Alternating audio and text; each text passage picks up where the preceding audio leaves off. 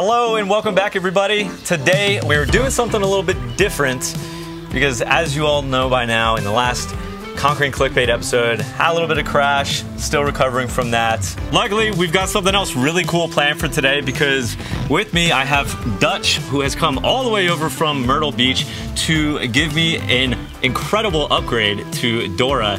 We actually have a bonus, which is Dutch's incredibly well outfitted van. So today we're gonna learn a little bit about Dutch and what he does. I have a lot of questions for you and I can't wait to take a look inside this van. Cool. But first, who are you, what do you do, and where'd you come from? All right, cool. So Dutch, our company's called The Bug Wall. So we make screen doors for vans. How the company got started, I was a cabinet maker and we built out this van, and it came time for bug screens. I looked around and everything just didn't fit the needs we wanted. So we had some sewing experience, made my own first couple sets for myself and my buddies that had vans. You know, they kept getting better and better each time. And then once COVID hit, I was a self-employed cabinet maker, so my wife had a job in that. We decided she was gonna get to work, I was gonna stay home with the kids. So I said, I'm gonna make some of these bug screens because I think I like them and my buddies that have vans think they're really cool. So let's throw some of these on Etsy, see what happens. That's so cool. I set some tables up in the garage, and while the kids had to stay home, I started making some screens in the garage. Etsy kind of snowballed.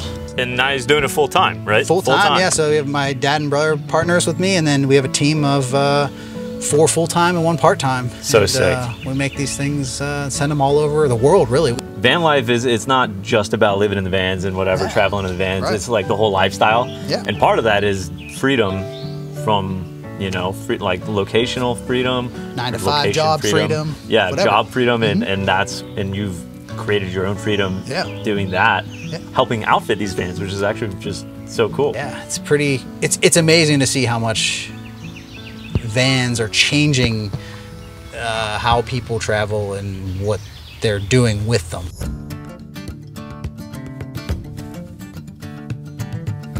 All right, so first things first, what type of van you got here? So this is a 2020 Ford Transit.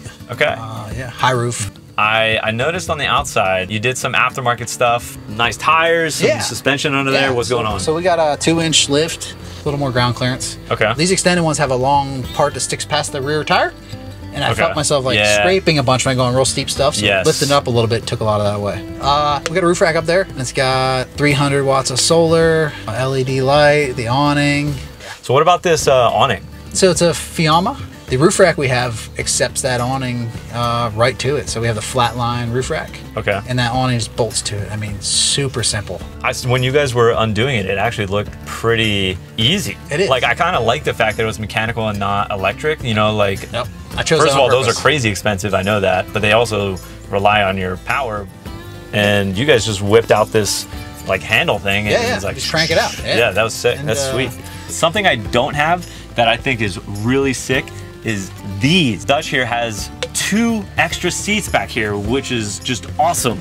I have wished so many times I had the capacity to bring more people safely. Yeah. I'm not gonna say I haven't ever done it. Right. Definitely not. I haven't officially because it's super not legal, I'm sure. You haven't done it. All right, so one of the first things I can't help but notice is you have a full shower in here, man. Yeah. This is dope. There's certain things in the van that were on Dutch's list of must-haves, and there were certain things that were your wife's must-have. Correct. I think I can guess whose this was. Yes. When we were, laying out the van with mock-ups, and I kept coming back to her, I'm like, I can't fit the bathroom, I can't fit the bathroom, it ain't gonna happen, I want this and this. She's like, you agreed, I get the bathroom. So here we are, we got the bathroom. So just simple FRP panels. This is the cabinet maker in me, mahogany. Yeah, had to do some good wood in here. But hot water, and we'll get to that later in the system. Yeah, and it's all off grid. There's a toilet down here too. Yep. What type of toilet is it?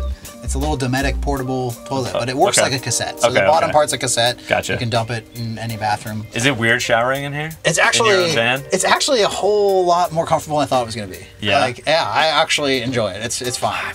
Nothing better than after a ride than a hot shower. Yeah, that's what I'm saying. While we're on the topic of builds with full showers, let me take a second to thank the sponsor of today's video, Omaze, and tell you how you can enter for your chance to win your very own Airstream Caravel and Ram 1500. For anyone else out there that maybe has a significant other that is a little bit hesitant to ditch the creature comforts and head off the beaten path, this Airstream is for sure to help convince them. The cherry on top is that it comes paired with a Ram 1500 limited truck to tow it with. Something I really like about setups like this is just the freedom of it all. You know, you can take the Airstream out and park it at your campsite and then just detach the truck and head out for a ride or go into town for dinner or something. As you guys know, one of the reasons I really like partnering with Omaze so much is that each entry also goes towards helping support a charity. This time, your donations will benefit Miranda Lambert's MuttNation Foundation, which works to help facilitate the adoption of shelter pets and assist in the relocation of animals after natural disasters. So to enter for your chance to win this incredible Airstream and truck combo, all while helping a worthwhile cause, head on over to omaze.com/sampler. All right, back to the video. You know, what are these things? I see these all throughout your van. Yeah, so it's called... These tracks are awesome. Yeah, it's called L-track or airline track, depending on the manufacturer. And there's all kinds of attachments you can get for it. And, you know, everything just kind of pops in and out real easy. You know, bad example, but real easy. You know, these, yeah. But you're able to hang stuff. So we didn't really want big cabinets on both sides because I feel like it really encases in the feeling of the van. That's why we only did one side of mine. So we just did soft stuff, you know, just different bags that we can hang from it. And this is all my like bathroom gear, you know. So I just take it off of here and take it inside, but at home. That's sweet. So then I can pack it and we can just bring it out here and clip it in and we're good to go. Also, positive, it doesn't hurt when you hit your head on it. Tell me about your fans. I see you went with 2 fans, I noticed, for max airflow. Yes. And he has an air conditioning. Yes. How much power does this take though? How do So this is the only thing in my entire van that I have to be plugged in for. I've used it a lot less than I thought I would. The 2 fans have been, I couldn't live without them. I guess we gotta take a look at this. Yeah. So this is gonna be super hard to film. Here, I'll take it. Come here. So what do you got going on in the sink here? Yeah, we wanted a big, deep sink. Biggest problem I think with a lot of RVs is you have this little shallow sink and you try and wash a spoon or a bowl and it just goes everywhere. Totally, you know? totally. It's all about the depth. Because then you can throw stuff in there and not wash it and leave. And see, we have a handy cover lot. Yeah, that's what I'm saying. Know? So, you know, especially if I'm on a mountain bike trip with the boys, yes, the whole load comes home to the dishwasher for sure. Exactly. Absolutely. Is this overhead storage right here? It is. So I'll show you how neat I am, I guess. But yeah, so we have all our food and stuff up in there. No, it's all right. Wow, that's super nice to have that like backlit as well. Yeah. We had some extra LED lights, so we put them up in there and you store all kinds of stuff up in there. I love it. Very nice. What do you have underneath the sink? Some heater controls and an inverter and some tennis shoes and some water, you know, the normal van stuff, and power cord. Yeah, so it's a traditional underneath the sink. Exactly. Oh my gosh, that's great. Gotta have green beans. I remembered that I forgot to ask you some very key questions that a lot of people that watch van builds want to know. Okay. What type of insulation did you use? So I went with the Havelock wool. Sheep's wool. Very nice. Yes. Did you do vapor barriers? I did not. I am personally interested in that after the amount of crap that I got on the internet about not doing it. So you didn't either? I did not. Okay. And I have like 0 moisture in this thing. Me neither. Like I've had no issues. Me neither. None. Okay. And that's camping in super cold or super hot. Like I've had no issues. So we got a bunch of stuff up there. So basically these are just I mean, it's one of these other little cheap moves I made when I was building the van. This is an ATV ramp you can get from Harbor Freight for like $75, and you drill out the hinges that are the ATVs, and these ATV ramps, you throw some plywood on it, and you got a bed platform. Wow. Yeah, and then the bed mattress is the Amazon trifold mattress. Yep. And it's been great. And there's your upper bed. Money. Yeah. So you got a lot of headroom. I'm not that tall of a guy. How tall are you? That's actually something people always ask. About 5'9". Okay, about the same as me. Yeah, and I might be giving myself an inch, you know. But this is internal inside the van, so I don't have any bump outs. Oh, this was just like, let's put less insulation right behind the heads and get some more space. Gotcha. So at 5'9", I don't think you could be 5'10" or 5'10 and a half. So I'm you know, pretty close. I mean, it probably actually measures right at 5'10", 5'11". If it's just me and my wife going, we don't even bring this bed. Oh, cool. So we only bring it if it's the kids are coming or buddies coming riding or whatever, you know. These come out, and then I just store these in the garage and use them when I need them, because you just don't always need a bunk bed. All right, so we got a fully transformed like hangout area. I'm not gonna lie, I'm kind of jealous of this. This is sick. Well, thank this you. is post-ride beers right here. Absolutely, and Dude. it's used that way quite often, actually. I'm sure. So when this bed is up here, you and your wife will sleep up there, and then a kid and a kid? Yeah. Well, this here will form to a bed. So let's see here. We'll go this side first. So these cushions are on here. We got these little wood slats that just kind of drop across. And then both these seat tops are just double hinged. I thought you were putting those straight on the slats. Yeah, see, and then does the same. It's just a little flip over. Yeah, it's pretty fair size. Dude. It gets the job done. And you don't have to carry a lot of stuff, and Yeah. you know. That's sick. All right, so let's take a look at the power now. Yeah. Oh, wow. What is going on in here? We got some cool stuff in here. So some of the things we did that were less common, we have an S-bar hydronic heater that actually heats boiler antifreeze and then runs it to the different heater outlets, and also heats our hot water off grid on the S-bar. How it works is the hydronic's like a coil inside that has the antifreeze in it that's hot, and then your water that you shower sits around that, so it just heats it up. So, Right. And 6 gallons of hot water. But once that hydronic system's hot, this acts like I never run out of hot water. It'll heat it up fast enough to where you don't have any cold water, which is pretty sweet. Fireball, these things are super cool. I wish more people would have these in their vans. I don't see them very often. I've never seen this. So it's a passive fire extinguisher. So if this gets hot, if there was a fire in here, this thing like blows up and puts the fire out. I am getting one of those and putting it in my power area. Yes. And I will link it in the description of this video, because that is awesome. Yeah, and just chilling there. Our batteries, I did 2 AGMs. You know, I didn't go with the lithium.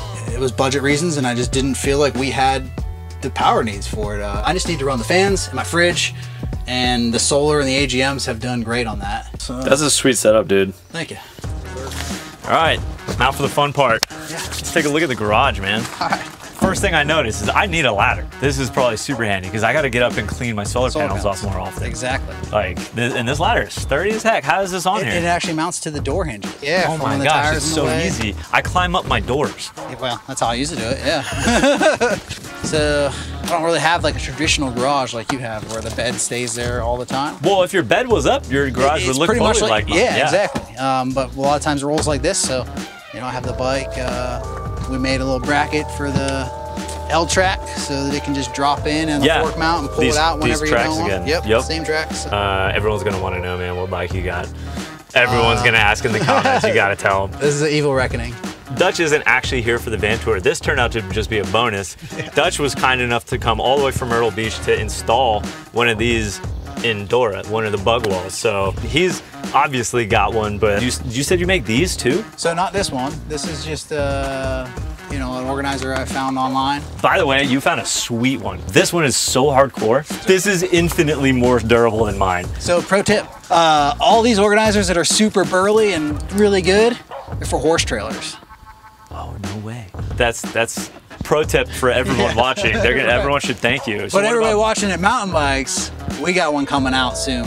Yeah, so you make this one. Yeah, that'll be our product coming out here real shortly. That's geared more towards mountain biking, you know, holds your pump. And, oh, I didn't even notice your pump. We got shoe holders on there and just different places to clip a little bit of everything, really. The biggest thing I like about it, we make it so it can take the front tire. Oh, that's in there. Right. Oh, dude, and that's super cool. You know, holds your front tire. Yeah, I've had this on here for about a year and a half. Is this first look? Do you have this on your channel? No, this is first look. First look. Yeah.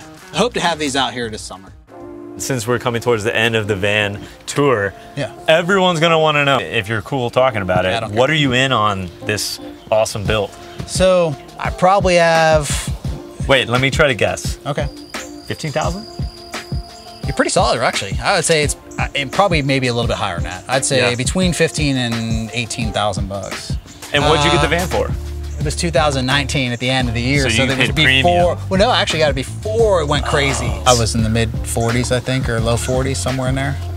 All in, like Maybe 65, 70. 65, 70. I mean, that's still very reasonable. All right. Well, that about does it for the van tour. Man, honestly, this is a really cool build. You have a lot of unique stuff. It's very much yours, like specific for what you needed, you and the family needed. And I love that it's so much different than mine. I think everyone on the channel will really appreciate seeing that you can make it what you want.